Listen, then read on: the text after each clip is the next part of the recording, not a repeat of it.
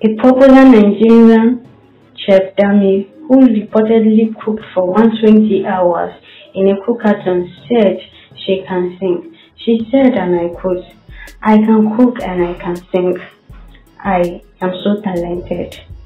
Well, we are not disputing the fact that she can do all of that.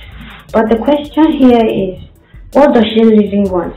Because a lot of people are getting confused about her aim. Well, some said she did that to get famed, while others said, how can she be addressed as a chef? Who issued her the certificate that she is qualified to be called one? Well, let's just go into that first.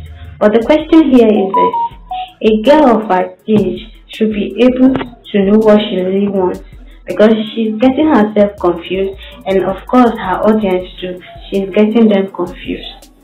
If she is good at cooking, fine, she should focus on it. And if she is good at singing, then so be it. But for her, mixing two tastes at the same time is getting everybody worried. If you find this interesting, please don't forget to like and subscribe to our YouTube channel.